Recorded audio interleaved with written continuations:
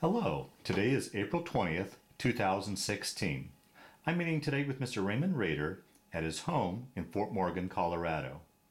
My name is Brad Hoops. I'm the interviewer for the Northern Colorado Veterans History Project. Welcome, Ray, and thanks for sitting down today to tell your story. Let's start out, if we could. Tell us a little bit about yourself, your date of birth, where you were born, a little bit about your family. Well, I was born in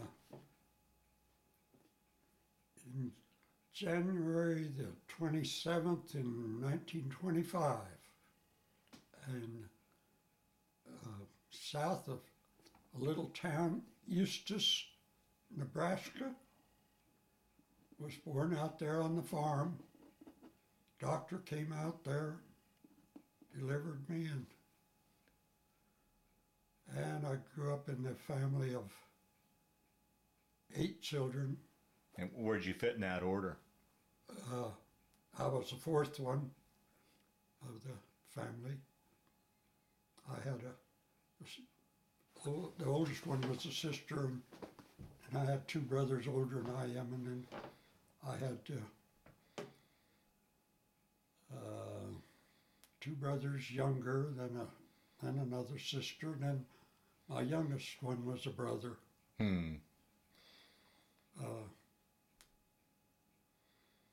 The oldest brother got killed in Italy during World War II. Oh. He was in North Africa, and he was in Sicily. Then they had a hard time getting on the shore of Italy. He went up through Italy. They took Rome.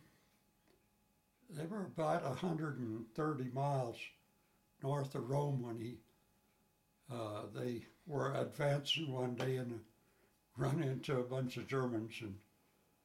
And we heard from a colonel, and he said that my brother offered to stay up there and kind of hold them off while the rest of them went back and dug in. And that's when he got killed. Oh, boy. Then I had another brother that he's just next couple of younger than I am. He got involved in that Korean War, got injured real bad. He was in Fitzsimmons Hospital in Denver for a long time. Carried shrapnel in his back the rest of his life. Well, your family sure has sacrificed for this country. Yeah, then my youngest brother got wound up in that Cold War over there in Europe, over in Germany, between Germany and Russia. Russia was always causing conflicts there. He was with the 4th Armored Division. I asked him one time where he was stationed over there, and he said, south and west of Frankfurt. But he said we were hardly ever there because he said the Russians was always causing problems somewhere. Huh. And he was in the 4th Armored Division. That's the division that Elvis Presley was in. Mm-hmm. He said Elvis Presley used to sing to him now and then. Is that right? Yeah. Wow. Well, getting back to your story, growing up, I don't know if you have much memory of it. I always like to ask your generation, but was your family much affected by the Great Depression? And as well, I don't know if you were too far north, and the Dust Bowl. Both of those hit about that time. Oh yeah, the family was involved in that Dust Bowl. It was quite a deal. Things got so bad that there was no grass left for the cattle, and we didn't raise no crops for a number of years, so there was nothing to feed the hogs. So the county came out with a caterpillar and dug a big pit and run a lot of the cattle and hogs down in there and shot them and covered them up. There's nothing to feed them. Wow. And the government paid a little for that, but it was minimum. Of course, back then, prices and wages and all that weren't like they are now. Dad worked a team and it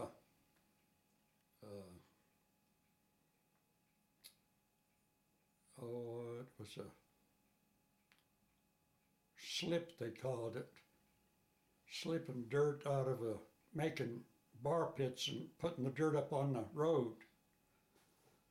Him and the team, all day long, he got $3. This would have been in the early 30s. Yeah. Yeah, those were rough old days. A lot of the people that homesteaded finally just picked up and left their homesteads and went to California. And the dust was so bad that Mother a lot of times soaked some sheets in a wash tub of water and hung them up over the windows and doors to keep the dust out.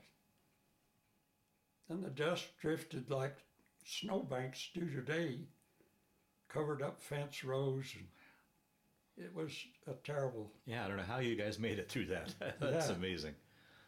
Yeah, sometimes wonder, with a family of 8. Yeah, right.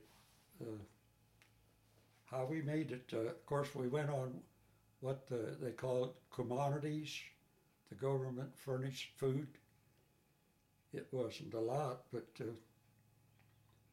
we still had some cows, and the pasture was all dried up and gone, but in the borrow pits along the road, there would be grass growing yet, so us kids would herd the cows out there so they'd get something to eat. Wow. Yeah, those were rough old days. And you went through the school system there? Yeah, old country schools. I went to 2 different schools. I had as high as 6 teachers in the 8th grade, all through 1st to 8th grade. I can remember every one of them's names yet today. Is that right? Yeah. I only went to the 8th grade, and I really wanted to go to high school, and we lived 10 miles from town. I was talking with my parents about it, and Dad says, well, it really ain't fair. None of your older brothers and your older sister, they didn't get to go. So I said, well, you're right, it wouldn't really be fair. So I only had an 8th grade education. I would have liked to, when I went in the service, I would have liked to have been in the Air Force rather than the Army, but since I didn't have no education, why, they put me in the Army. Didn't have no choice. Yeah, gotcha. So you finished the 8th grade and just stayed and worked on the farm then? Is that? Yeah.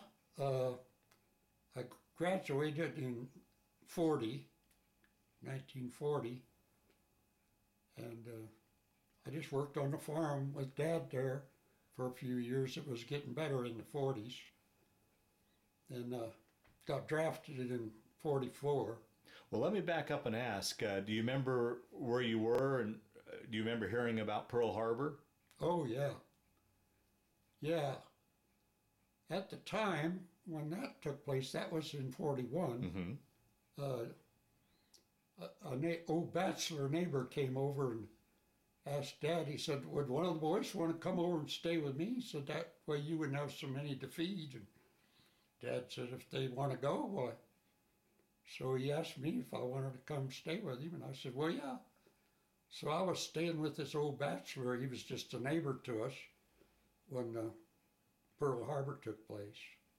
Yeah, I remember, definitely. Well, you were only, what, about 16. Did you think at the time, did you wonder at the time if you were going to be drawn into this thing, into the war, or what were you, remember your thoughts were on that?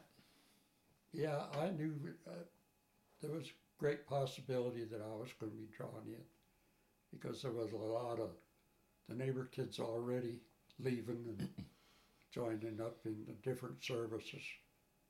Yeah. Well, how did that work? You said you got drafted. Couldn't you've gotten a agriculture deferment to stay on the farm, or? I got a deferment for 30 days. Oh, did you? Okay. Got the notice that I was drafted the 1st of July. And Dad and the neighbor went to the county and asked if I could get a deferment for Harvest. 30 days during the harvest. Mm-hmm. Okay. Because the wheat was ready to harvest. Mm-hmm. So they granted that. So then I was called on July the 31st and went to Fort Leavenworth, Kansas, and got inducted into the Army, and from there shipped out to Camp Walters, Texas. And how was that? I mean, pretty much that your generation growing up. I mean, you never really traveled too far away from the farm or from home, and now you're off off down to Texas. Was that much of a that coupled with the fact that you're going from civilian life into military life? How was all that transition for you?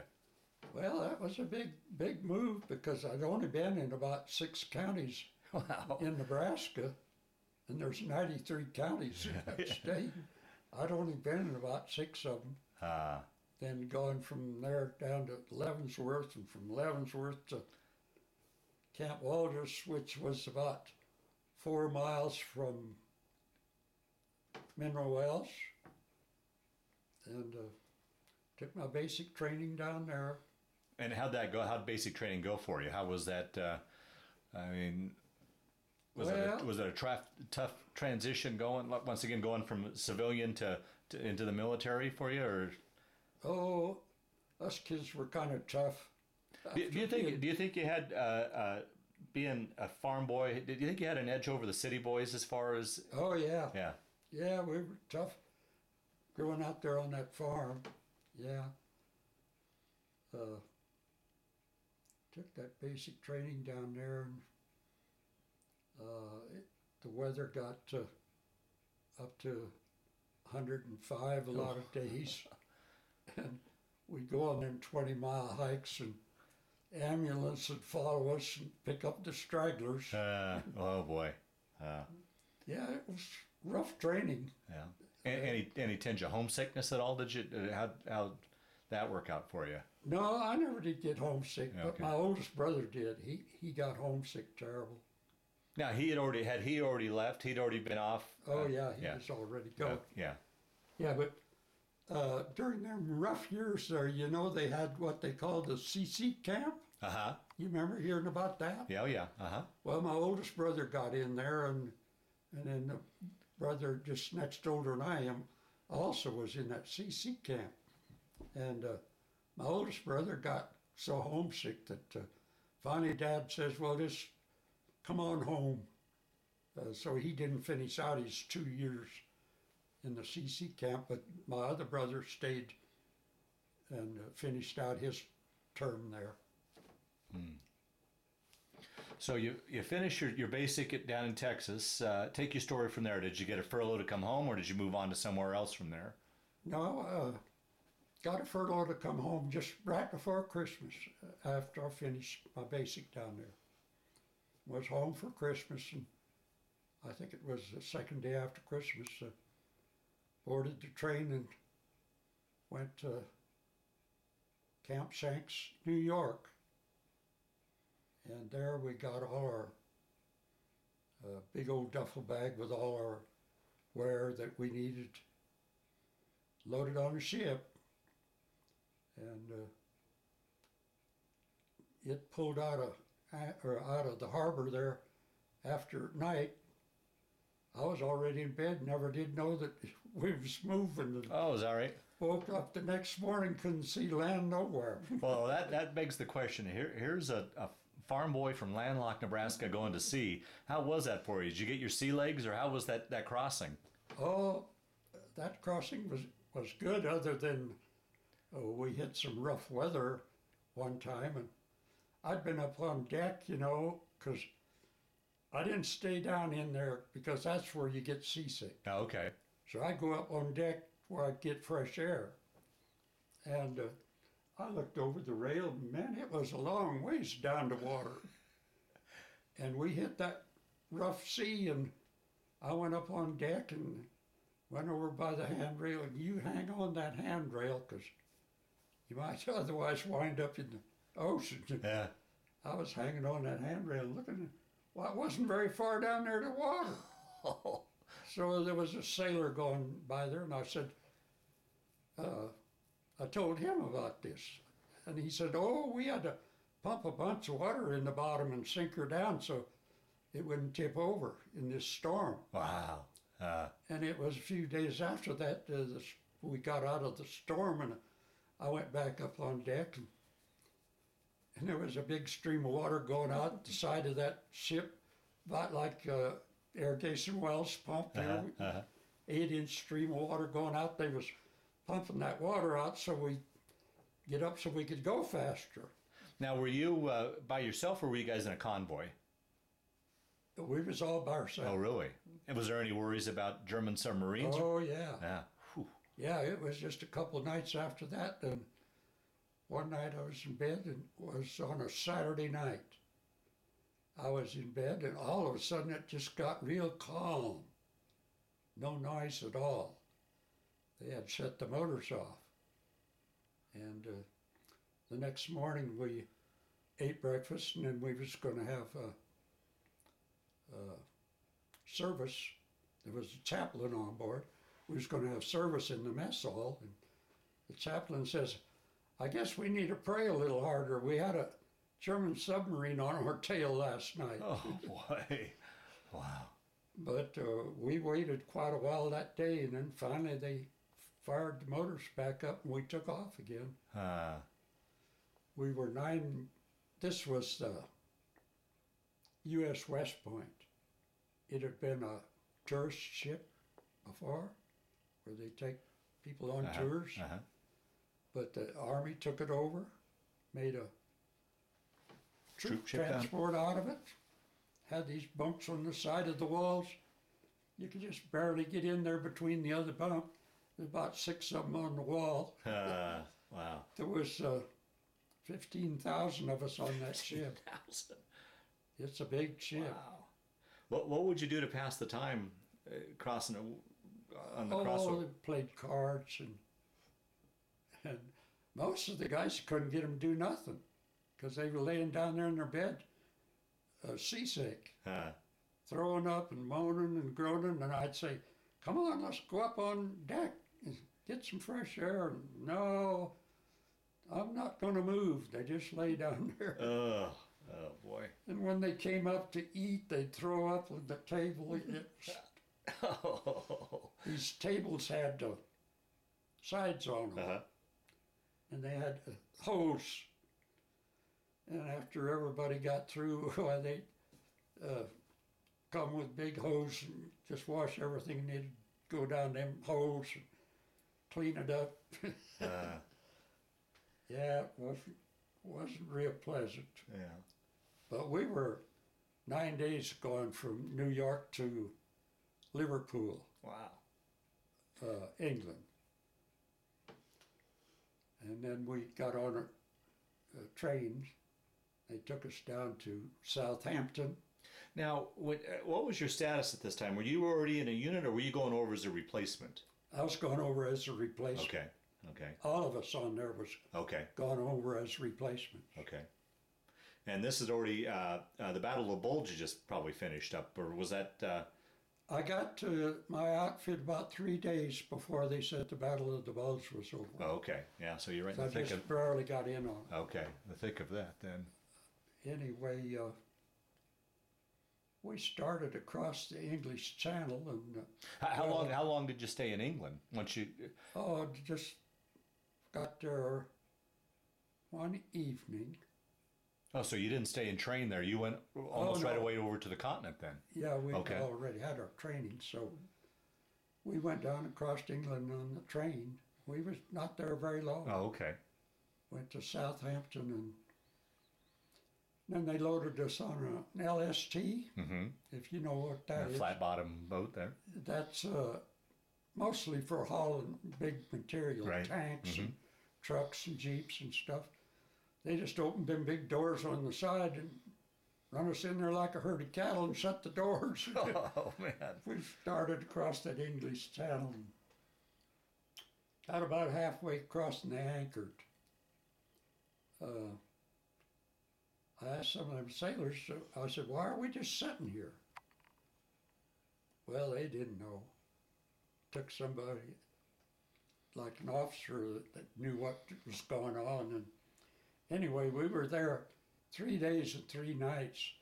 It was just like being in a big drum. Them waves that come in on the side and you just echoing there. Everybody was seasick, including me there. Oh, really? Yeah, yeah. And anyway, finally, after 3 days and 3 nights, we took off and we went toward Le Havre, France. They couldn't get into harbors there, so we had to anchor way out, quite a ways out, because there was a lot of wreckage there yet in the harbor. Oh, was it? Yeah. And there was a bunch of black soldiers running these ducks, and they was, when we first got there, they were coming out there unloading food and ammunition, fuel. Anyway, when we got there, well, then they come over there and hauled us in. And I just barely got in on land, and somebody hollered, scatter, scatter. And everybody was running different directions. Well, a lot of that was already bombed out, but it was mostly stone and brick houses and that. And I quick run, got behind a big brick wall, and a couple of fighter planes went over and they was strafing the heck out of us, but they didn't hit anybody that I know of. Wow. Anyway, we loaded up on the train in boxcars. They called them at the time 40 and 8s. 40 men and 8 horses? Yeah. Uh-huh. Well, it said mules. Or mule. And we started across France. We were 3 days and 3 nights going across France. Oh, jeez. Couldn't go too fast because they bombed out the tracks a lot of times and just put them back together in a hurry, so they weren't real stable. So we didn't go fast at all, but it was in January and it was cold. That was one of the worst winters they'd had over That's there right. for a long time. That's right. Were you properly clothed? Did they have proper winter clothes for you? No, just had our uniform and 2 of them old scratchy wool blankets. Oh. But we were so crowded in there you couldn't lay down. You just had to sit up all the while. We finally got to Metz, France, and unloaded, and then they took us by those army trucks to Luxembourg, the town of Luxembourg in the country of Luxembourg. That's where I joined the 5th Army Division, Red Diamond Division.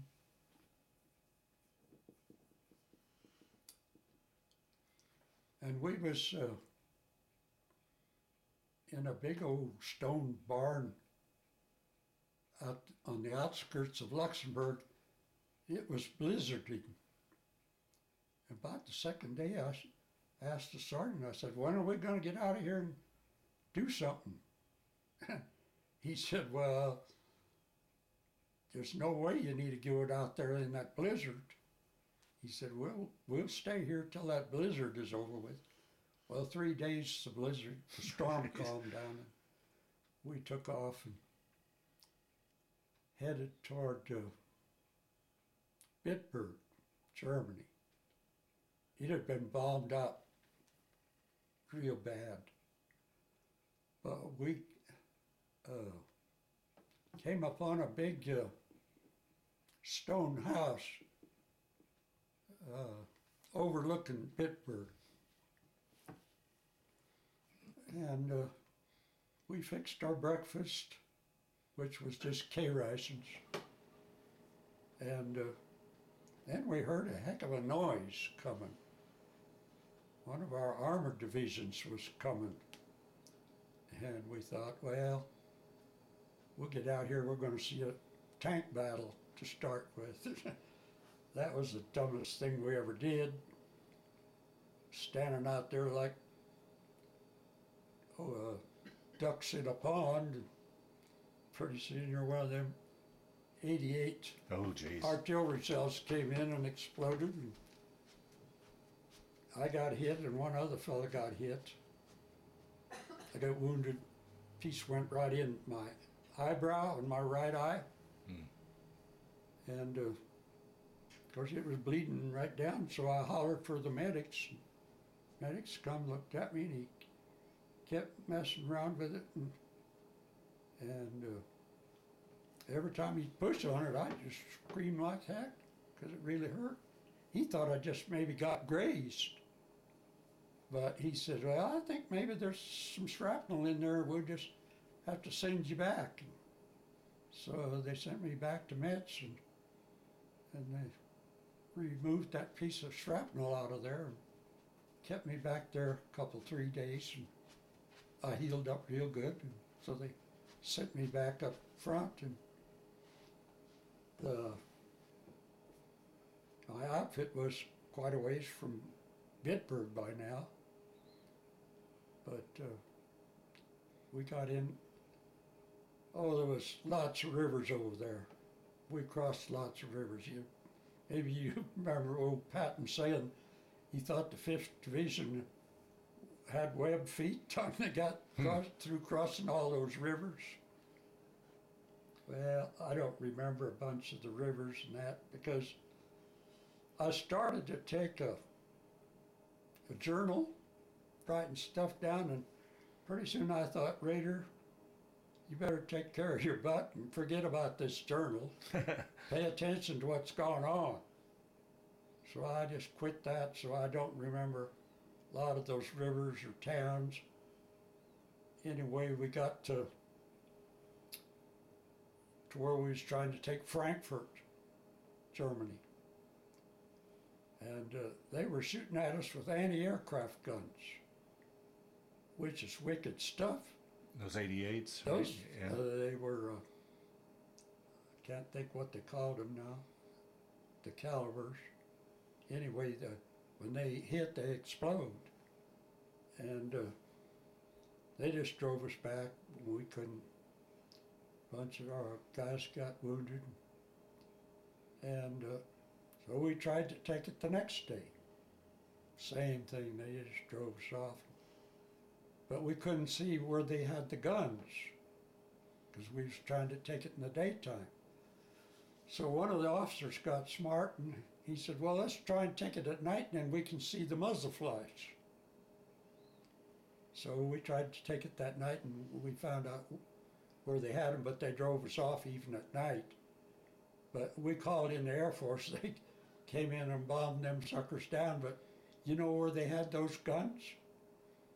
A lot of the old factories, they'd closed down, you know, and they had these big smokestacks like it's out here at Pawnee, big cement smokestacks, and they built them anti-aircraft guns up in there. So they had to drop on us. They could see everything that was going on. But we called in the Air Force, they came and bombed them down, and we went in and took the town. And this was getting way long in the war, you know, where a lot of those German soldiers was getting tired of all this fighting, so they was discharging their uniforms and putting on civilian clothes. So we had to go around from house to house, and if they didn't have this card with a certain number on it, well, we had to take them prisoners. So we was doing that for a couple, 3 days there. And Patton came up there and he says, he got right there with my company, which was D Company.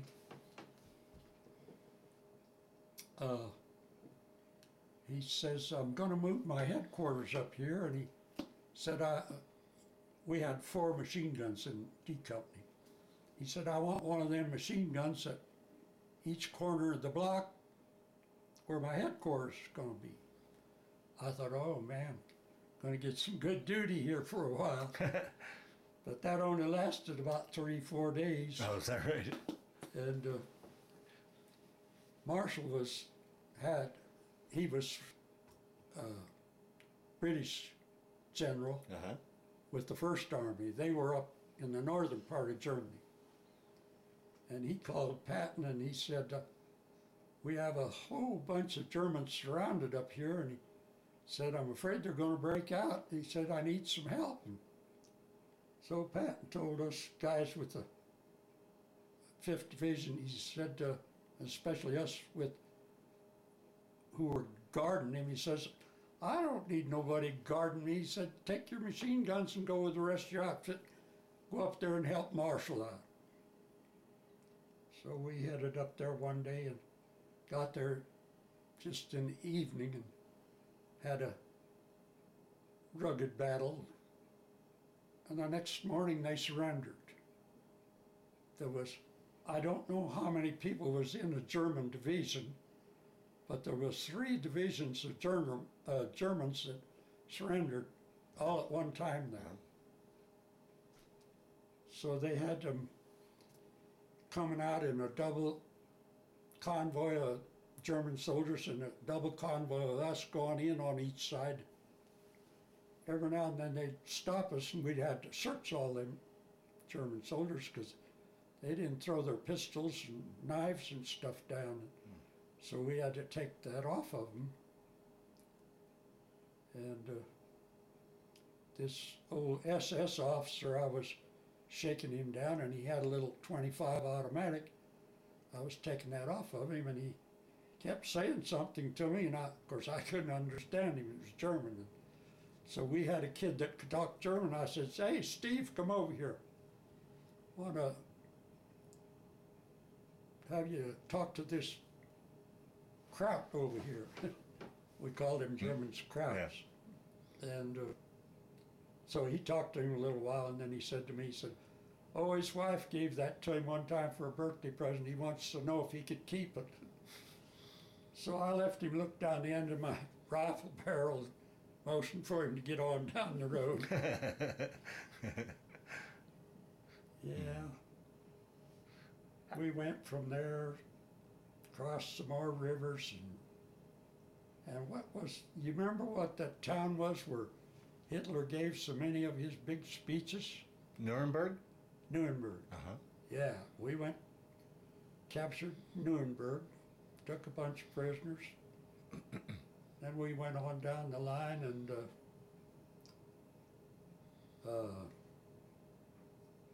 let me think a minute.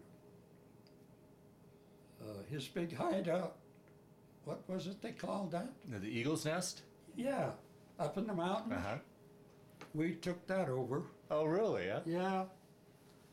Went in there and outfit had already been there and captured it. So we didn't have to really capture it, but we looked it over. The captain left us look around there, and in this one big room there was one of them big swastika flags hanging up there, and I jerked that sucker down and watered it up. Just one other kid says, I want that, I'm going to take that home. So I just gave it to him. I was already loaded down with weapons and ammunition for the machine gun and all that. Anyway, we messed around there for a while, and then we went on, crossed some more rivers, fought some more battles. We got to the Siegfried line, where they had all those pillboxes.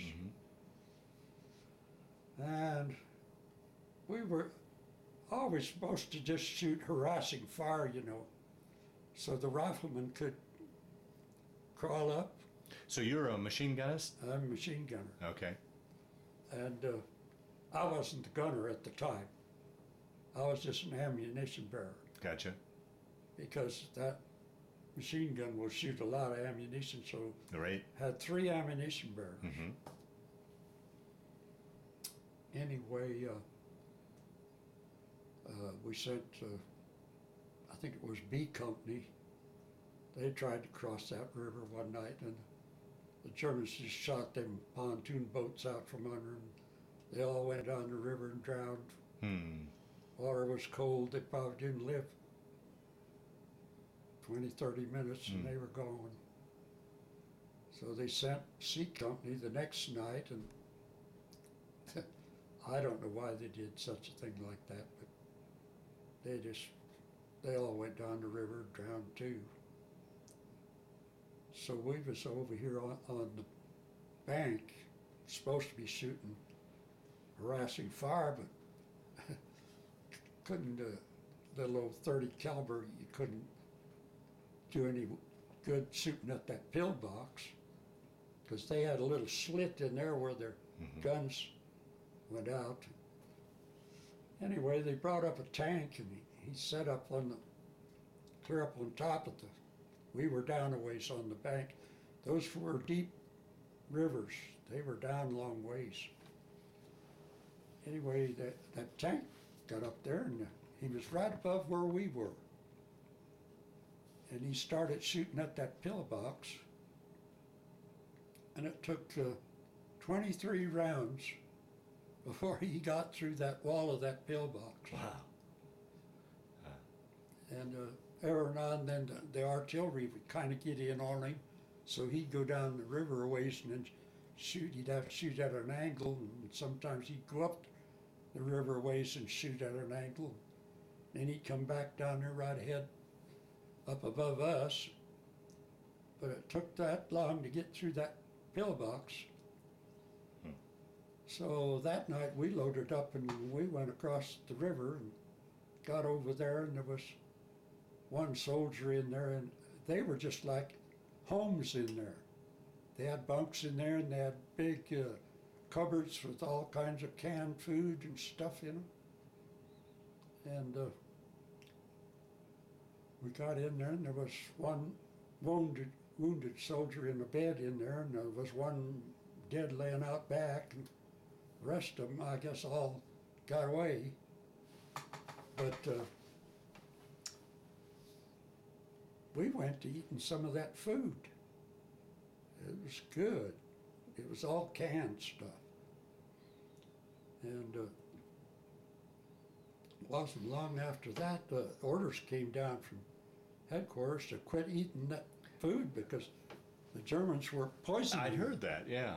I was going to just ask you that. They had little syringes, like you get a shot. They'd stick it in there and put some poison in, and then they'd wax that hole shut. And boy, you just grabbed it and you didn't notice that being waxed, and so some of the guys died because they was eating that stuff, and they quick put out that headquarters for us to quit eating it. But they did all kinds of things to kill us off and wound us.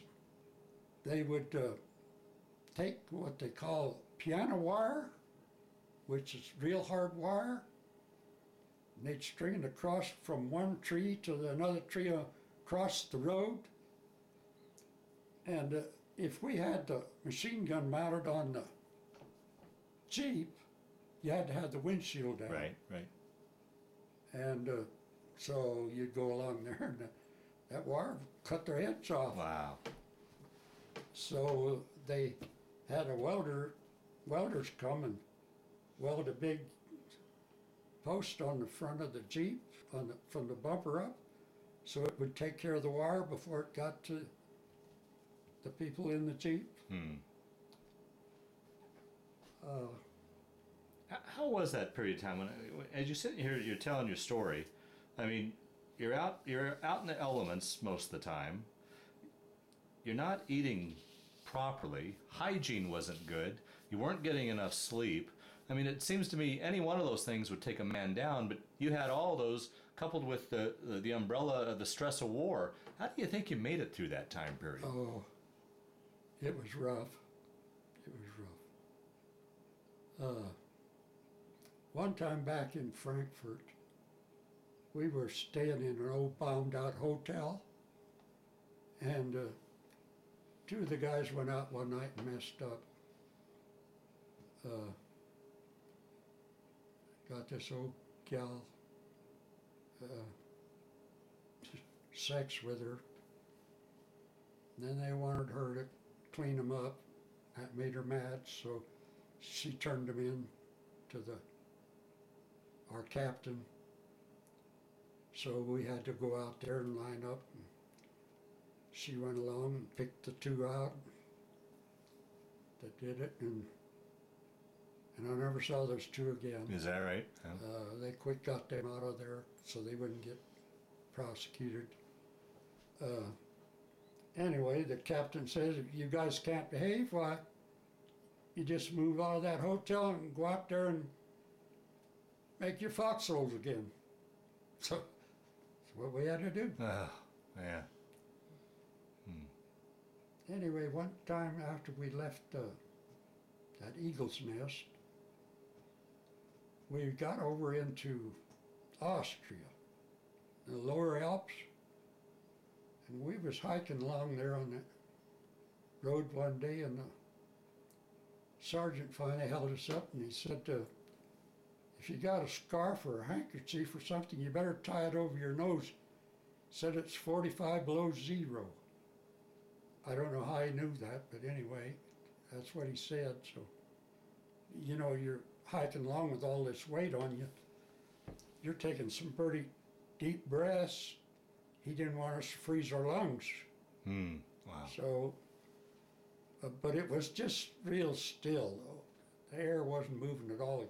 You could hear noises sound like 100 miles away. You could hear the snow crackling when you walked on it. It was just that cold. I don't remember where we slept that night without freezing to death. I guess as it comes back to me now, we slept in a big snowbank. Jeez. And a snowbank, if you made your foxhole in there, it was a lot warmer than any foxhole in the ground, because that snow was like an insulation. You took your raincoat after you made a big hole in their snowbank.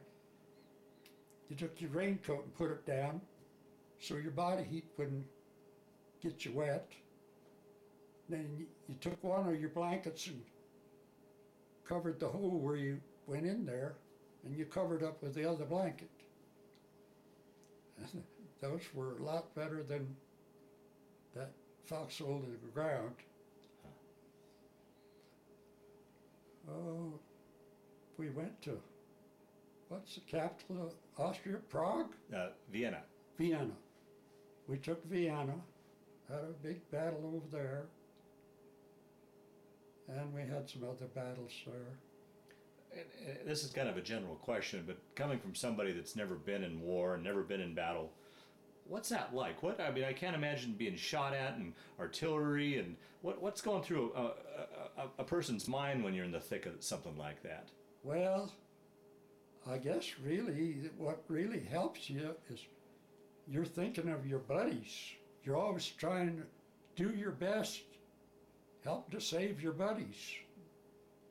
You get a bond that you don't never get nowhere else. Right, right. You really bond with those people. That must have, but it must make it tougher though when one of those buddies is wounded or killed. Yeah. I mean, then it gets real gruesome sometimes. One time we were marching along there, here this two soldiers come with a German, no, it was three guys. this one guy lost it. He just went plumb ape. And you know, when people lose it a lot of times, they get real strong. Mm. So they had a rope on him, and one guy was holding on the rope, and the other guy had a gun. If it came to it, they were going to have to shoot him. Wow. Wow. Because Hmm.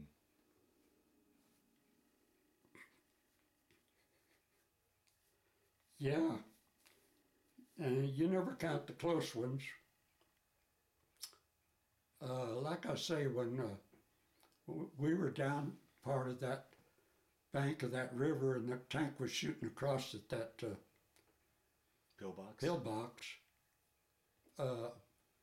they shortened the range some, and our medic, there was a big cave there, and we went back in that cave a lot of times. This medic was out there looking around, and that shell went off, and he quit coming in the cave, and it was cold, so you was always stomping your feet to keep circulation, otherwise you'd freeze your feet. Right, right. So he was stomping around there, and pretty soon I said, "Is that your dog tag you're stomping on?" And he reached down and got it and said, "Yeah." Of course, the medics had special equipment, you know, so they had a lot of pockets for their medical supplies. Anyway, he had an O.D. shirt on and a jacket, some kind of medic jacket, and then he had a big coat, and he had a big scarf wrapped around his neck. Anyway, he kept stomping around there, which all of us was doing, and pretty soon I said, "Didn't you pick up that dog tag?"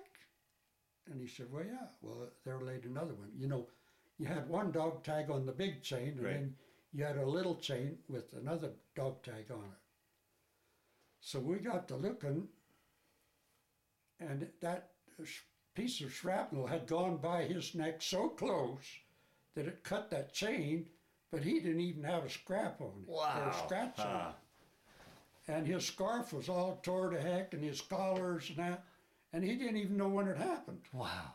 That stuff goes so wicked and has such sharp edges that it's wicked stuff.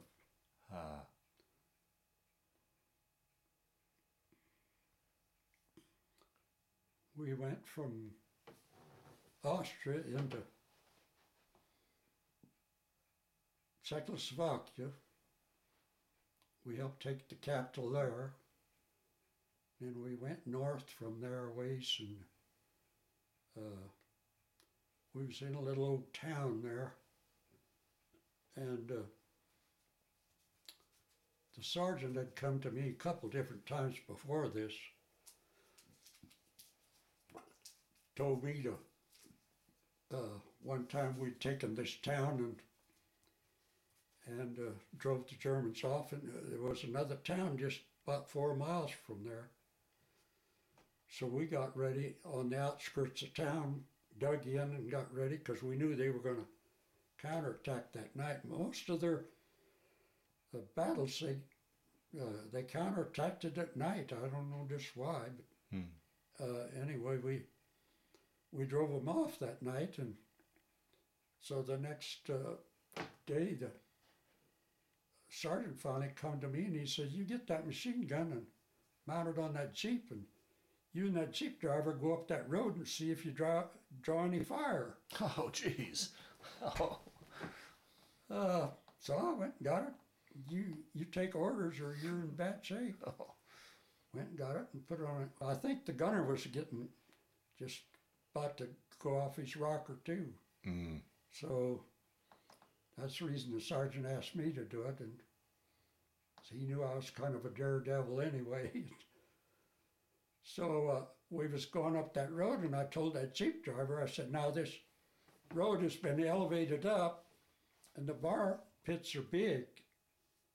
So I said, if we draw any fire," I said, "don't you ever stop, because a moving target is harder to hit than, I said, don't you ever stop. I said, if we draw fire, you just go down in that bar pit so we don't make much of a target and head on back. So we drawed some fire, so he went down in there and we went on back. And then this one other time, the sergeant come to me and he said, you get that machine gun? And he said, there's a town down here about 10 miles. He said, you get that machine gun mounted on that Jeep and you and the Jeep driver go down there and see if there's any German soldiers down there. Wow. So I thought, well, there's a bunch of them down there. We're going to be in trouble. Went down there and we just lucked out. There was no, we drove around down there a little while and came on back. Oh, But we wound up there and, like I say, we took Prague, I guess, is capital of Czechoslovakia. And we were north of there a ways, and the war was over. Now, did you ever have ever run into the Russians? Well, yeah. Yeah. Anyway, we made these people move out of their house because we were tired living in foxholes. So we could live in their house, made them go live with their neighbors. And I decided I had a carbine. I didn't have an M1 rifle. That would be too much load for us. Right. With all that ammunition we had to carry. So I had this carbine and I'd been dragging it through the snow and the mud and that, and I thought, well, I need to clean my gun up today. So I went out on this, it was a pretty nice day, it was getting spring. So I went out on this porch and was cleaning my rifle, and a Czech fella come up there and tried to talk to me, and of course I couldn't understand him. So I hollered at Steve again. I said, come out here and see what this Czech wants. He came out there and talked to me a little while, and he said, oh, they got a horse down here by the barn. They want to know if you'd come down there and shoot it for them so they could butcher it. Well, I wasn't supposed to be doing that. But those people were hungry. They didn't have nothing to eat anymore. So I said to Steve, I said, tell him I get my gun cleaned up. I'll come down there and shoot it. So I slipped down there and shot that horse, and there was about 12 Czech people there. They come and was holding on to me, patting me on the back, and I was trying to get away from there before the MPs come and wanted to know what shooting was going on down there. Anyway, that horse no more and hit the ground, and some of them had piled on it and was starting to butcher it. Anyway, we was in this house there then, and one day I told my buddy, I said, let's go take a walk. So we were walking up this road, I don't know, we probably walked a mile, and here was a big lake up there. And I said to my buddy, I said, let's go fishing. He said, what the heck are you talking about? I said, well, in that old barn out by that house down there where we're staying, I said, there's a bunch of German hand grenades in there. I said, let's get some of them hand grenades, come up here and go fishing. There was people up around the lake. And I think he still didn't know what I was really talking about. Anyway, we went down there and got a bunch of those hand grenades and went up there. And of course, you have to know what to do. It's not like our hand grenades. There was a little red ball on there, and you just pull that, and then it's ready to go. And we called them potato mashers because they was built like what Mom used to use to smash potatoes. Had this wooden handle on them. So we fired a couple of them out there, and them fish come to the top. Boy, these people throwed off some of them clothes, got in there and got them fish. So then we throwed some more in there, and some of the people headed back to town, and I told Buddy, I said, I hope they ain't going back there to turn us into MPs.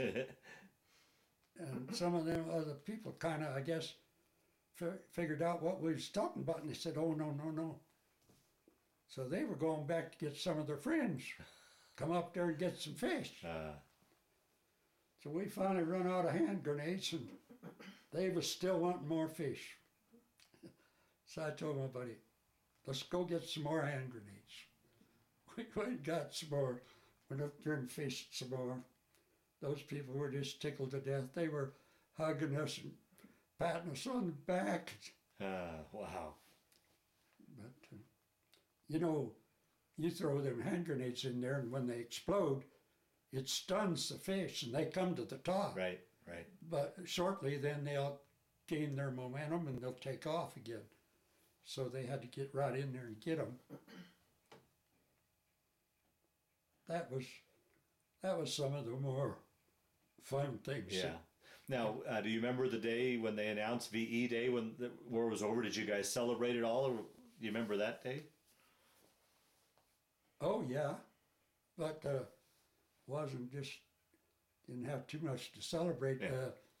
I think in that old bombed out hotel in Frankfurt, one of the guys got a Motorola or Victrola? Yeah. Victrola?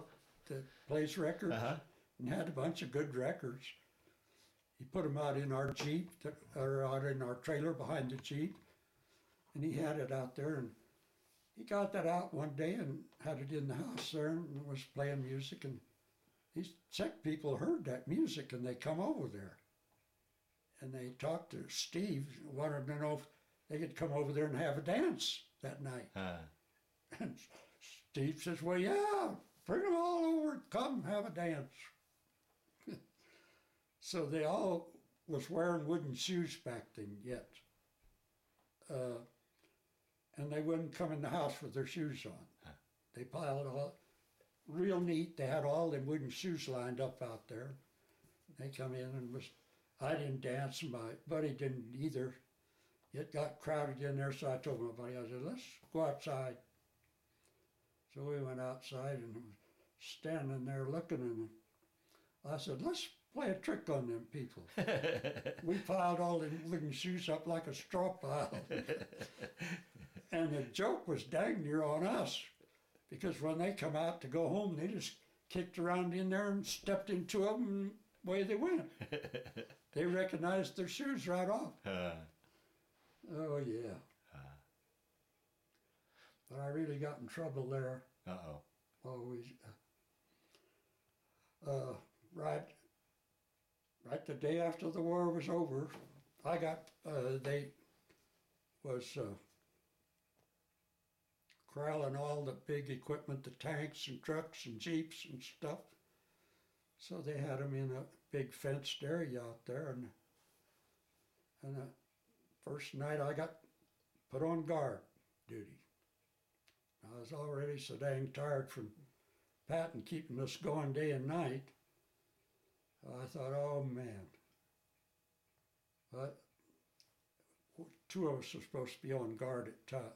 One was supposed to be going one way and the other way, around that equipment. Well, it started to rain. And here come my buddy. And I said, "Well, to heck with this."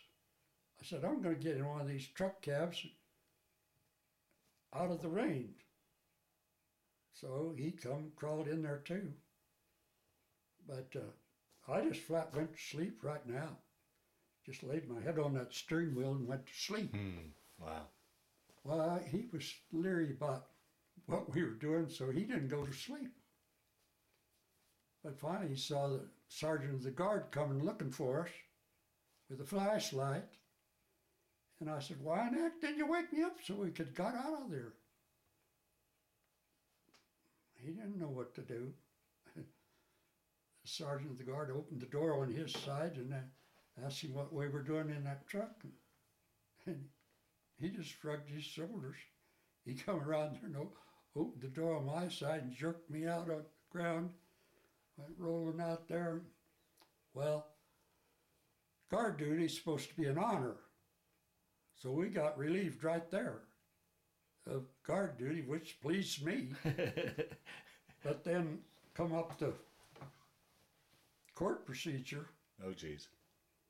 what they was going to punish us with. So we were supposed to, by then they had brought the kitchen up. We didn't have to eat K rations anymore. They brought the kitchen up there, so we was put on KP for 6 weeks. Well, that didn't, I only was on KP about 4 days. And the general of our division got another promotion, and we got a different general. And he decided he was going to make a name for himself. We were going to come right home, take 6 weeks of heat and jungle training, and go right to the Pacific. Oh, no. So that really got me out of that KP duty, because we loaded up and left right away. Came home when they gave us 30 days at home. Then we was to assemble back in Camp Camel, Kentucky. That was just a camp then, but it's a fort now. Mm-hmm. And we assembled back there, and we're supposed to take this 6 weeks of heat and jungle training. Well, we did some training there, and in the meantime, they dropped the bomb over there, so we wasn't going to have to go. That's the only thing that kept me from having to go to the Pacific. Wow.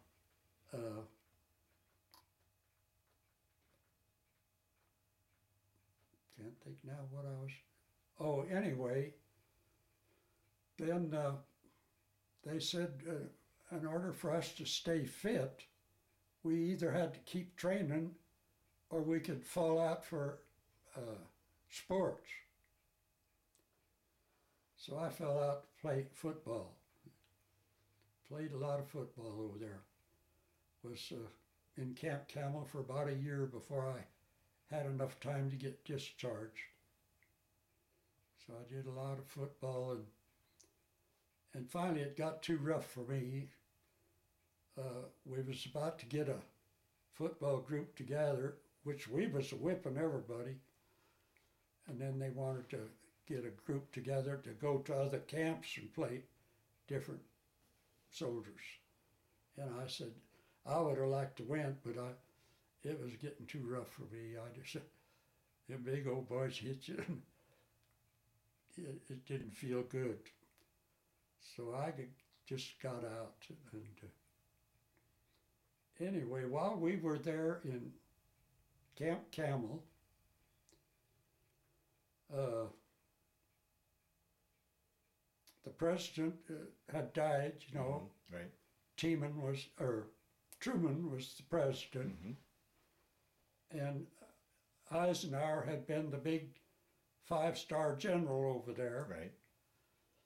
So they decided they wanted to put on a parade in Chicago.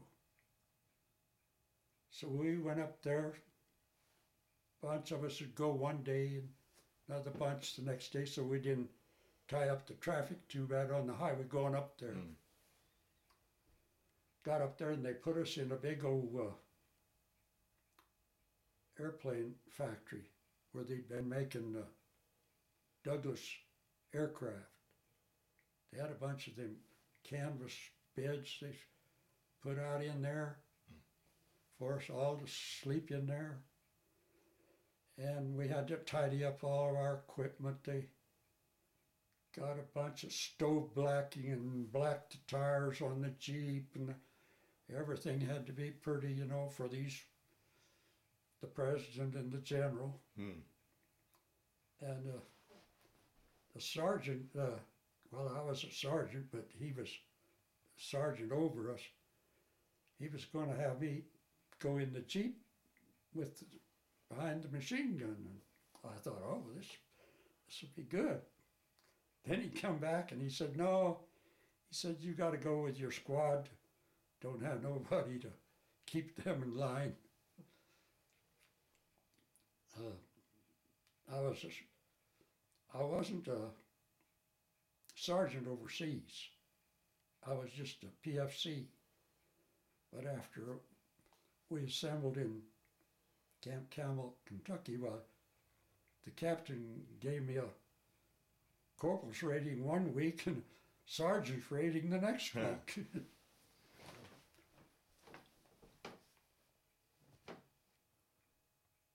Yeah, and I wanted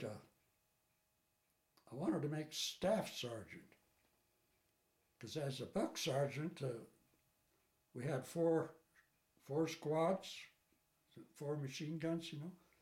And there was a buck sergeant in charge of each squad, and then a staff sergeant was in charge of 2 buck sergeants. So I wanted to make buck sergeant so I didn't have to put up with my squad all the time. They was always getting into trouble, seemed like. But he never would make me staff sergeant. So I asked the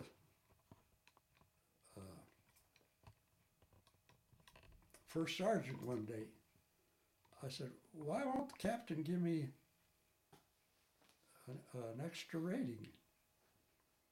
He said, I don't know. He said, he's in there, go talk to him. He gave me permission to go in and talk to him. So I went in there and talked to him, and he said, well, when I see you downtown with non-coms, sergeants, and instead of those privates, he said, I'll give you a rating. I said, well, I guess it'll never happen, because I said, I was over on the front line with some of those old boys, and I said, we're bonded. I said, I think the world of them. I'm not going to leave them. Well, he said, so. So then when I had my 2 years in and went in and told him I was up to get discharged, he said, well, if you stay, I'll give you that staff sergeant rating. I said, no, I'm ready to go home. I said, I don't think this Army life is for me. Well, he said, there's a lot of them getting discharged now. He said, you're going to have a hard time finding a job. I said, well, I've always been willing to work, and I've always found a job. So I said, I'm not afraid, I'll probably find a job. But I shipped out in Fort Sheridan, Illinois up there, where I got my discharge. And I got to thinking, well, maybe I might have a rough time, so I signed up in the reserves. Oh, yeah. For 3 years. I thought maybe if I couldn't find work, that way my time would go on. You know? Right. Well, I was working for... So then from there you came back to Nebraska then? Yeah. Okay. Came home. Yeah. And that kind of, the reverse question to what I asked you earlier, that how was that transition for you going from civil or military life and everything you experienced over in Europe back to civilian life? Was there much of a transition for you? Did you have much of an issue adjusting back to civilian life? Yeah, it was difficult. You'd hear noises and it'd just get you all shook up. Yeah. Did you have nightmares and all that? Yes, some. Oh boy. And I got so I was always carrying a rifle in my car. And my mother said one day, Ray, you don't have to carry that rifle no more. You're not in the Army. Well, it was just a habit I formed from being in the Army. Right. You carried that gun all the time. You didn't, if you was ever caught when you were out on bivouac, that gun sitting over against a tree or something away from you, when we got back to camp, you had to sleep with it. That was part of your punishment. You were supposed to keep that gun with you all the time.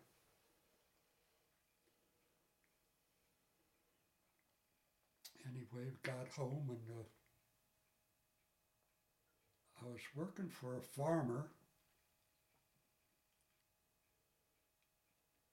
and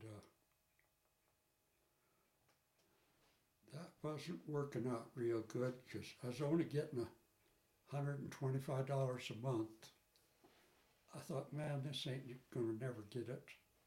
I loved the farmer because he was good to me, but I thought I'd heard about that GI Bill, you know, Okay. that you could go to school. Mm-hmm. So I signed up to go get a trade of some kind, and I wound up in Kansas City, Missouri, in a trade school. I was learning to be an electrician, and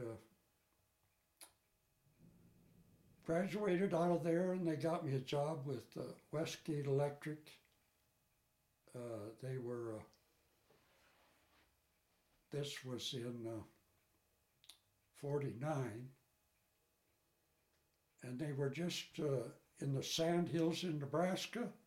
The REA was coming through there with electric lines. Mm-hmm.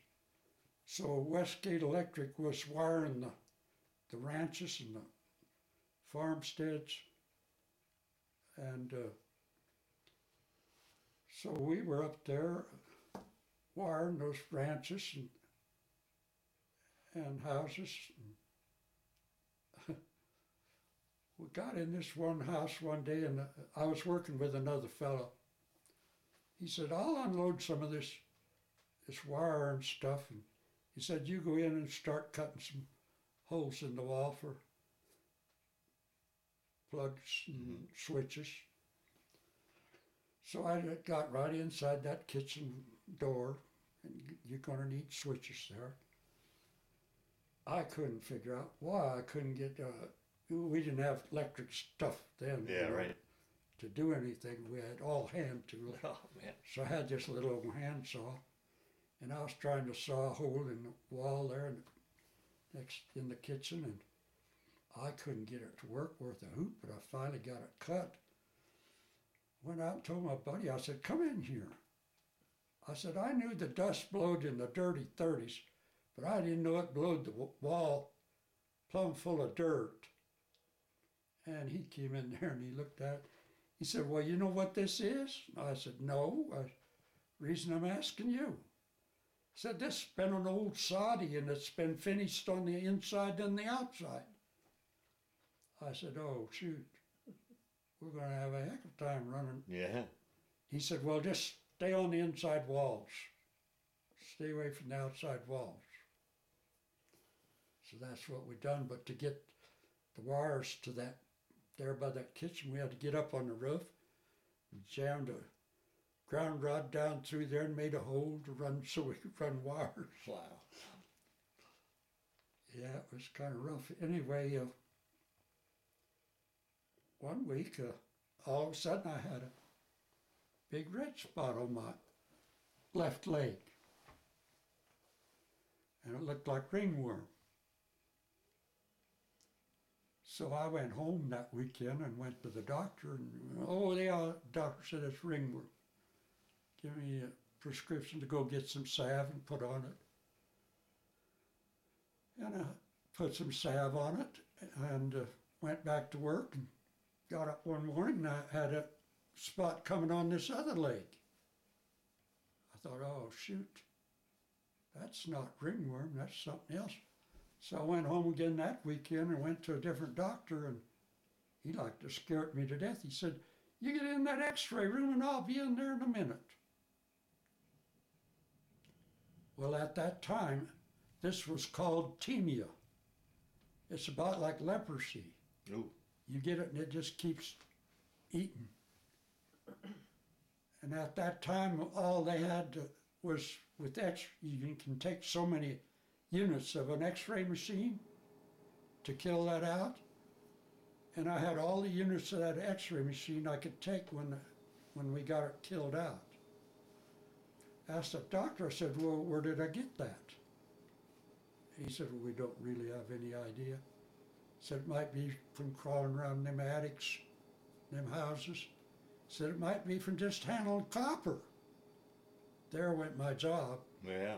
I wasn't about to go back and get that again, then they couldn't kill it out. Right. So I quit my job and I thought, well, what am I going to do now? In the meantime, my discharge had come from the 3 years that I was in the reserves. So I got my discharge, and a week later they froze all the reserves on account of the Korean War. Oh, boy. So I just got out of that by the skin of my teeth. Anyway, I thought, well, I guess I ought to do something more for my country. They're still in war.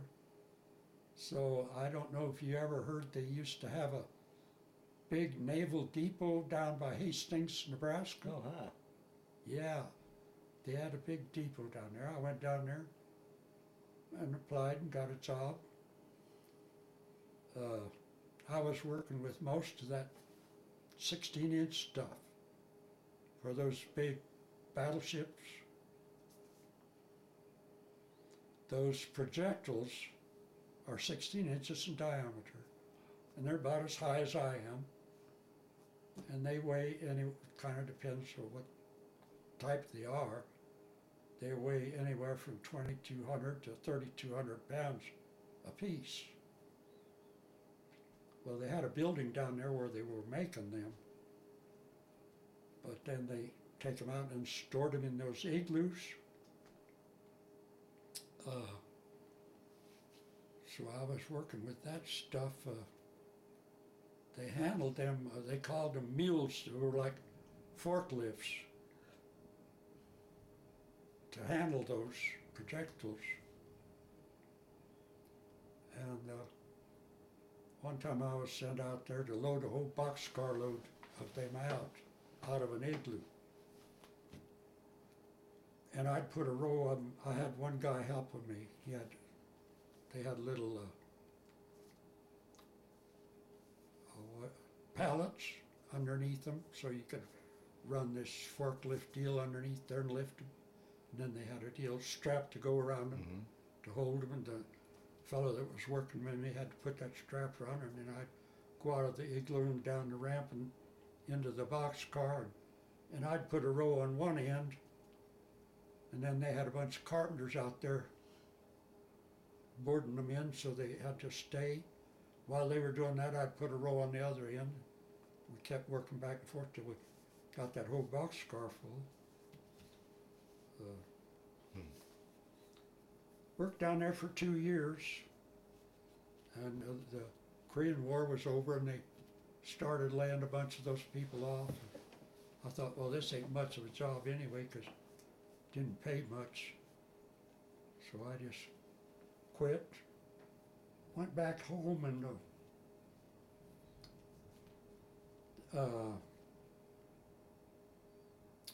by this time the folks had moved down on the valley, the Platte Valley, down by Lexington, Nebraska, where they have a lot of irrigation, and they raise a lot of alfalfa. And they had all these dehydrating mills to dehydrate alfalfa. They'd go out there and cut it green, bring it in and dump it in this big hopper, and it would feed into a deal that would go into a big drum that had baffles in there, would take it up, and then when it dropped down through, they had this flame, gas flame, that was dehydrating that green alfalfa. Then some of it they just ground it like flour. I don't know what they really used it for then, but a lot of it then they made pallets to feed to cattle, hogs, rabbits, all kinds of food. I went back there and worked in one of those hay mills.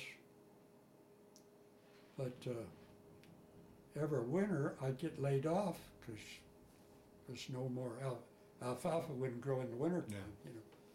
So I'd get laid off, and One time I and my brother was playing pool in Lexington, in the pool hall, and a couple other fellows was in there playing pool, and they finally come over there and said, "Why don't you come play pool with us?" So we went over and was playing pool with them, and that one fellow says, "Well, what are you guys doing?" And I said, "Well, we got laid off from these hay mills here." He said, "Well, we got an oil rig down here by Elm Creek." He said, "We need some more help on the rig." So we went and saw the tool pusher and signed up and went. I went to work that very same night out on that oil rig, and I worked on oil rigs for 30-some years. Wow. That's where you retired from the Yeah. oil industry? Yeah. Huh.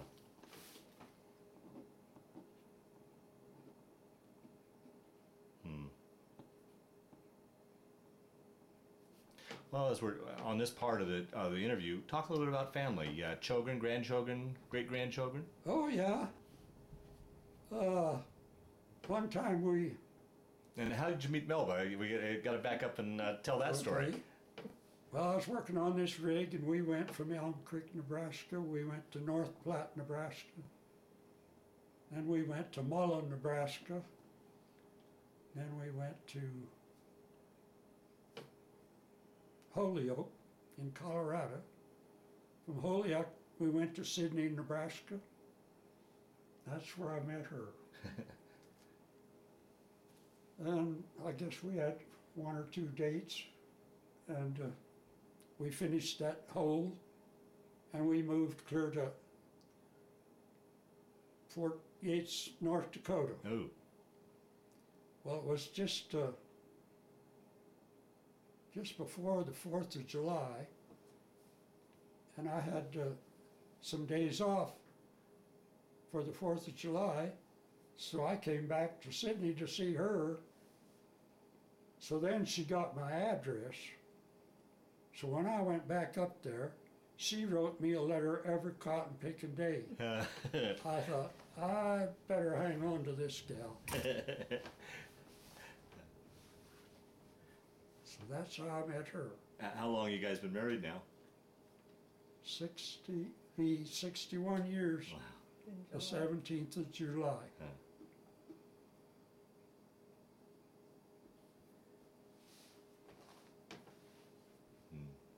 Yeah, I had kind of a funny story. We finished that well up in North Dakota, and they got me a job on a big old rig over in Montana. I went over there and little old town of Winnett, Montana. Had an old hotel there. Was no motel, just an old hotel. And so I got a room in that old hotel, and this woman was running it. And she had a couple dogs, and she had this parrot. And I was working nights, so I was trying to sleep in the daytime. Anyway, her grandson come to live with her that summer. And when she'd be gone, he was teaching that parrot a bunch of dirty stuff. So one day she went down to do some shopping, and I was up there trying to sleep while I was asleep. But whenever she'd leave, them dogs would get started barking, and they just bark and bark and bark till she got back. And of course that woke me up. I was just laying up there, and pretty soon I heard that parrot say, "I wish you son of a bitches would shut up," just as plain as could be. I laid up there like to died laughing. But it got so bad when people would come to rent a room for the night, that parrot would just dirty stuff, so she finally had to put it in a closet and cover it up. And I don't think she ever caught on who was teaching that parrot that bad stuff. But it was that little grandson, little character. Yeah.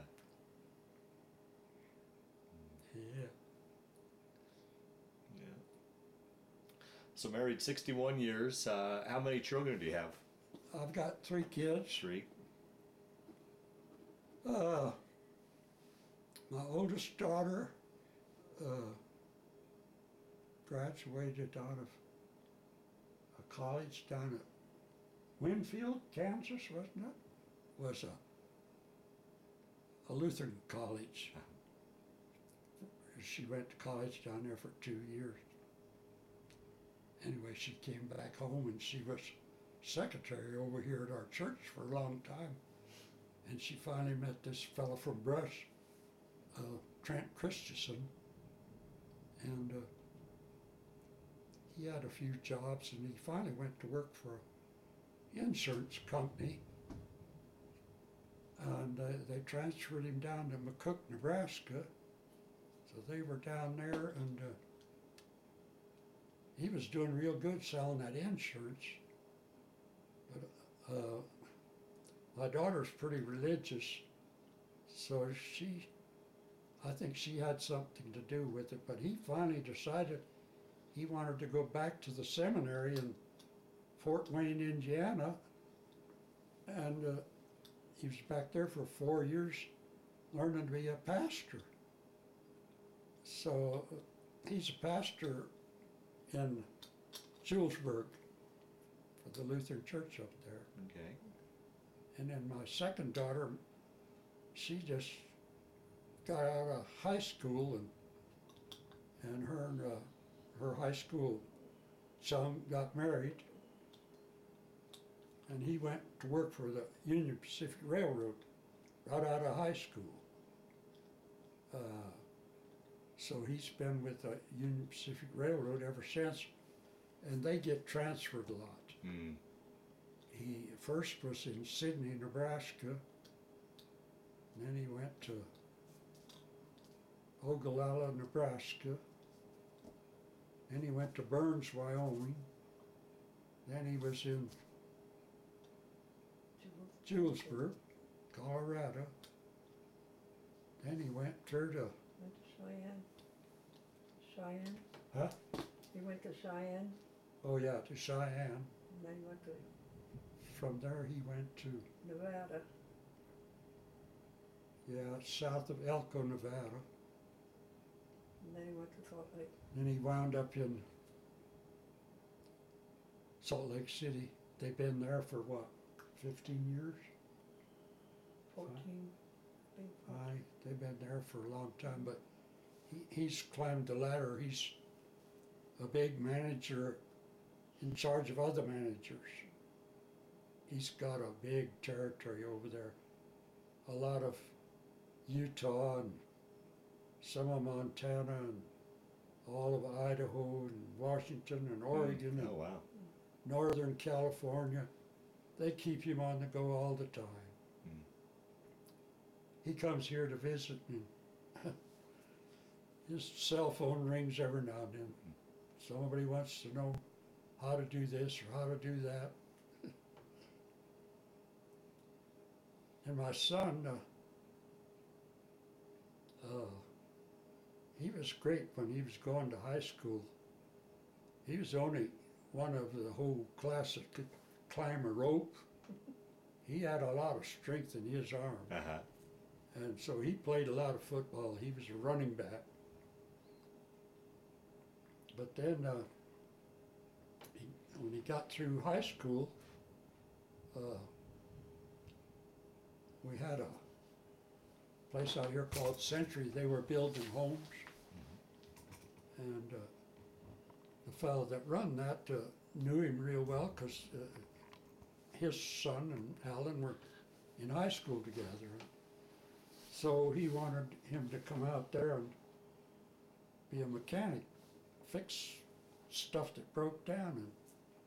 And Alan come to me one day and he said, "Getting out of school like that, how am I supposed to know how to fix that stuff?" And I said, well, he must have a pretty good idea that you could do it or he wouldn't be offering you that job. Alan says, I'm not going to do it. He said, I want to draw blueprints. I said, well, go ask him. So he went and asked the boss out there if he could draw blueprints. And the boss said, well, we'll try you out. So he got to drawing blueprints, and then they went broke out there, I guess, or went under anyway. So he went over to Loveland. There was a place in Loveland, they were building modulars, and so he got a job over there drawing blueprints. And I don't know if he had anybody else drawing blueprints. Anyway, they were getting behind, and so they told him if he knew of somebody, just hire somebody to help him. So he hired this gal, and they got to dating, and so he married her. She was divorced. She had 3 kids, and so he married her, and she's a real good cook. So he's not in shape like he was when he went to high school. He's got a big old pot belly on him. And grandkids, great-grandkids? Oh yeah, got 10 grandkids, 11, and 7 great grandkids. I'll be darned.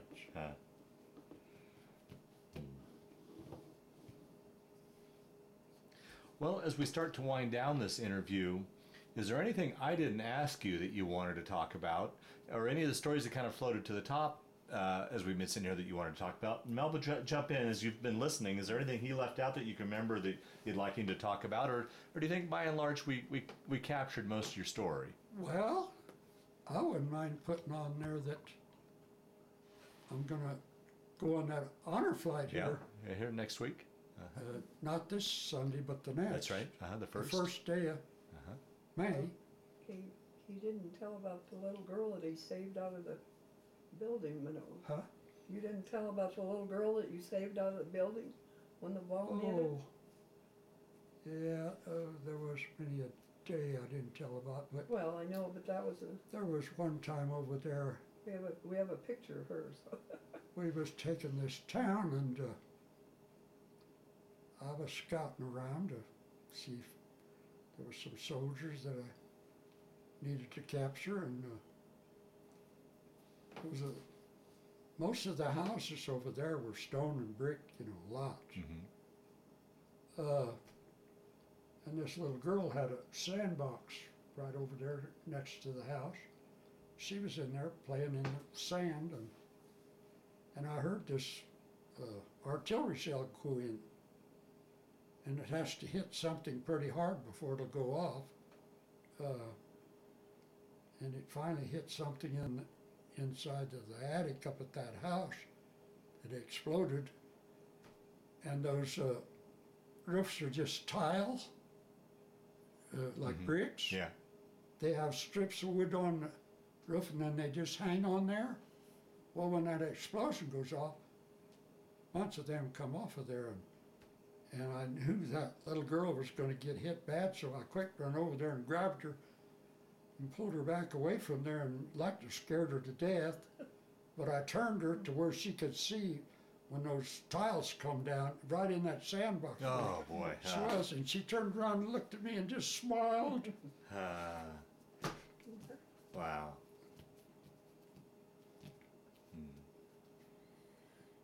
The only other thing when he got through with the story out there at the school, the last thing he said was, "But for the grace of God, I would not be here." Wow. Well, through the years, did you keep in touch with buddies you served with? Was there any sort of reunions, anything like that? No. Quite a few of them had time enough when the war was over. Oh, okay. They got right out. Right. Yeah, you didn't have enough points yet. Yeah. And I didn't have enough points to get out. Gotcha. But there was a few of them that had been, what do you call it, reserves, that I was well acquainted with. But most of them stayed in when I got out. Gotcha, yeah. And they went to Korea. So I've plumb lost all of them. Yeah, yeah. Just one of them. Just one of them that lived in up by Norfolk, Nebraska somewhere. Anyway, when we got discharged in Chicago and we was coming home and we got to Omaha, and he says, I got a married sister lives here. He said, let's go stay with her for tonight, and then let's go to the horse races tomorrow. I didn't know much about horse races, but I thought, well, shoot, just something to do. So we stayed with his sister and went to horse races the next day, and that next day we got on the bus and went to his, I said, he says, why don't you just come home with me for a few days? So I said, okay. So we got on the bus and we went to whatever that town is, can't think of it right now. Anyway, it was just harvest time again.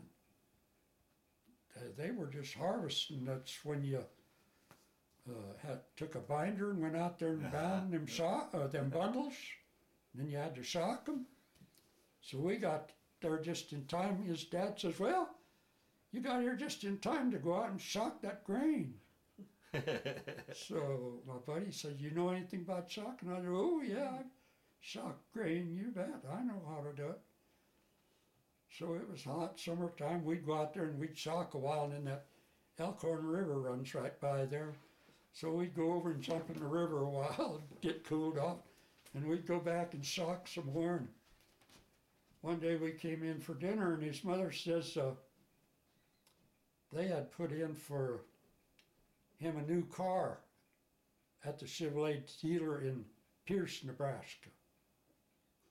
And she told, his name was Clifford. She says, Clifford, your new car's in down there, Pierce, Nebraska.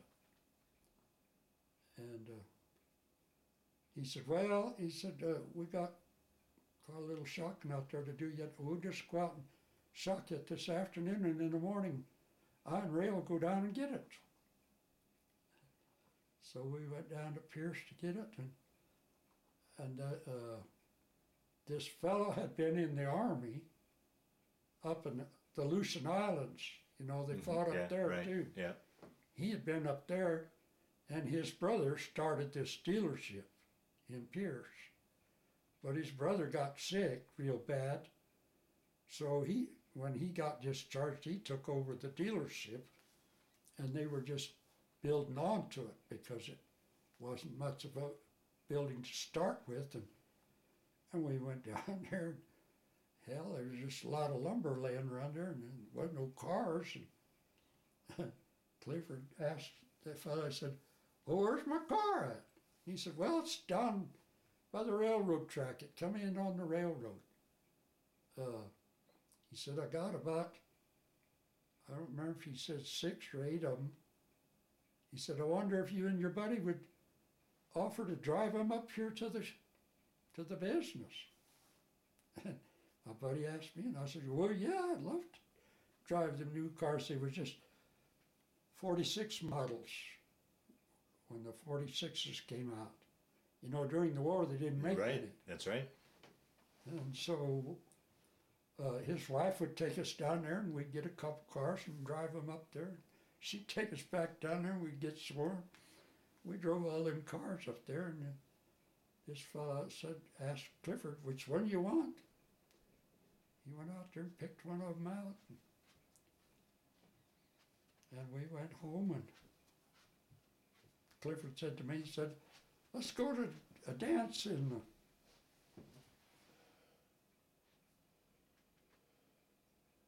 what was that town where we went? To go to a dance? Well, it's a town up there where Nebraska and Sioux Falls. Sioux Falls? Anyway, it's a town up there. Clifford said, let's go up there and go to a dance tonight. I said, hell, I don't dance. And he said, well, we get in on the music. I said, oh yeah, well, let's go. We went up and went to a dance that night. We wasn't too good getting up the next morning to go shop again.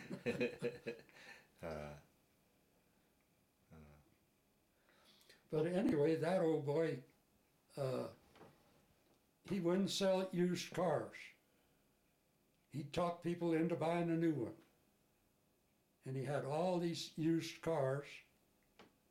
When he decided to quit selling cars, and then he had a bunch of new ones that had just come in. Anyway, it was, I guess, like 2 or 3 years after he retired that the daughters finally decided they need to sell all that stuff. And he got some fabulous prices for some of them old cars. Oh, I think I remember seeing that in the news. Yeah. Yeah. Yeah. It was in the news all over. Yeah. Anyway, he had this, have you ever heard of a Cameo? Civic pickup? Oh, right. Okay. Anyway, he had this Cameo. And he kept it inside all the time. What was it? It had 14 miles on the speedometer. Anyway, it got damaged a little bit because the roof on the shed where he had it in kind of caved in and damaged it a little bit. But that thing sold for $140,000. Wow. And he had a whole bunch of them. Yeah.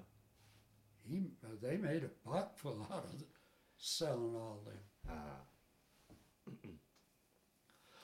Well, Ray, as we start to wind down this interview, the last question I always like to ask on these interviews, when you look back on your Army time and war experience, did it change your life, affect your life, play a role in your life at all, or was it just a chapter in your life that you went through? How would you answer that? Oh, it changed my life from a kid to a grown-up. Yeah. Because, like I say, I'd never been but about in 6 counties in Nebraska before, and then all that traveling I did, Yeah. all that fighting. I was over there 6 months and I was in 6 countries.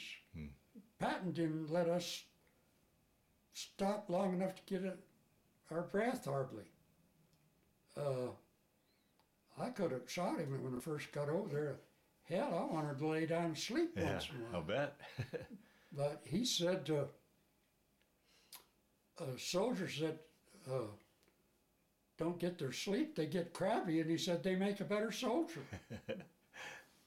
He was kind of a rough little character, but I got to thinking about it after a while, after I'd been fighting a while, that he was a great soldier. If you get them out and get them on the run, don't let them dig in, just keep them going. Some days there toward the very last of the war, we'd advance as high as 60 and 70 miles. Wow. We'd load up in them trucks and they'd drive. Well, before that even, we'd hike all day because he didn't want us in the convoy of the trucks because the fighter planes would come strafing. So we'd hike all day and evening come here the trucks was. We'd load up in the trucks and drive all night. They just drive with them little cat eyes on. They had to go slow. And we'd ride all night, hike all day, ride all night, try and sleep in one of them trucks. Rough riding as they are, was impossible. Wow. But then later on when they got to hiking with the we'd be in the trucks in the daytime. One time we was advancing up and all of a sudden they stopped and they said, everybody scatter. I don't know how they knew these 2 fighter planes was already coming. But we had one truck that had anti-aircraft guns on it that was in the convoy. And I don't know how that old boy knew. The minute that first fighter plane come over that hill, he got him and I didn't know a plane that was flying that fast could just into the ground, one big splash, and he was done gone. And that other old boy, he banked his fighter and got the heck on back. He didn't Wow. stick around to Wow. get shot.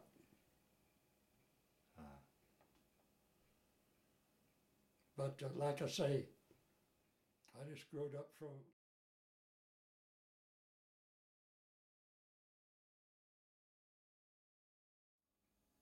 That's me when I was 4.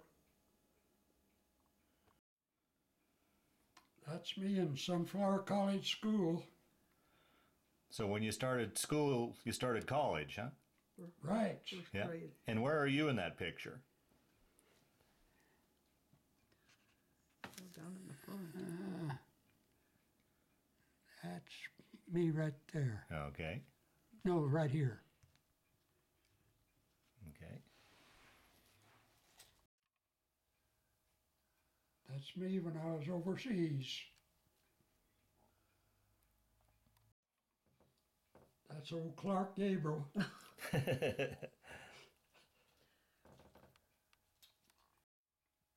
That's our wedding picture.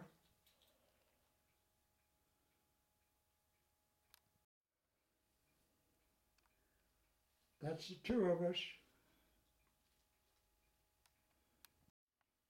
That's the little girl, I saved her life. She's hiding behind the Jeep there, right? Right. Yeah. Yeah. Yeah. It's Ray, tell me a little bit about your shadow box here. Oh, there's a lot in there. My military ribbons and my Purple Heart, and then there's some, my dog tags are in there, and my little discharge paper. And then I have I don't know if you're getting down toward the bottom there, there's a bunch of gifts I got from Extra Drilling Company that I worked for 30 some years.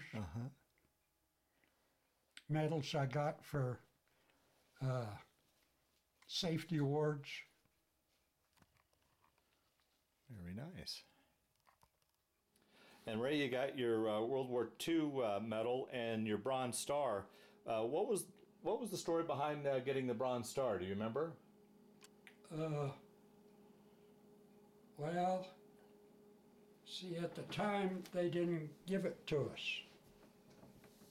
but all of a sudden they decided everyone that fought over there was entitled to a Bronze Star. Oh, okay. So she wrote to them one day and they sent it to us. Oh, okay. Okay. Very good.